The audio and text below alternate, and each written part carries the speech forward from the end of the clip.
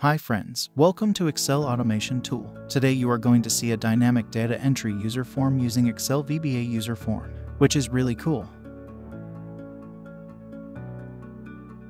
First you will see a login form, then need to input user credentials. If the credentials are correct, then the data entry form will open.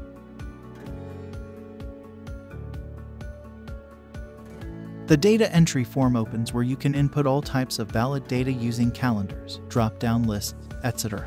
Data entry forms have many types of validation.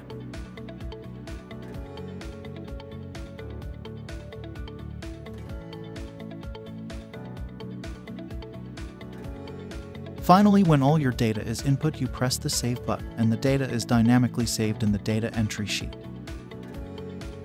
You can also use the Clear, Sheet Open, Leave, Download, and Sheet Clear buttons.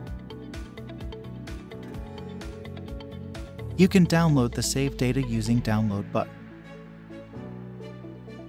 All types of user credentials and drop-down lists can be customized using the support sheet.